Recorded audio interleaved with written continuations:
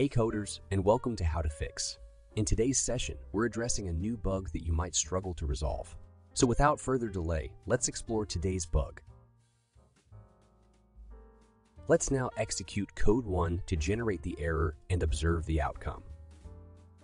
So here's the explanation and solution to the bug. Please pause the video to read the explanation. Now we'll debug the code and observe the final output.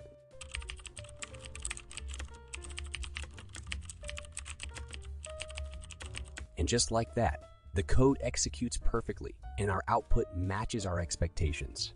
No more error. Alright, that's it for today's video.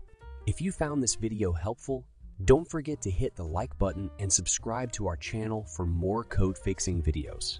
Stay curious, keep learning, and happy coding, everyone!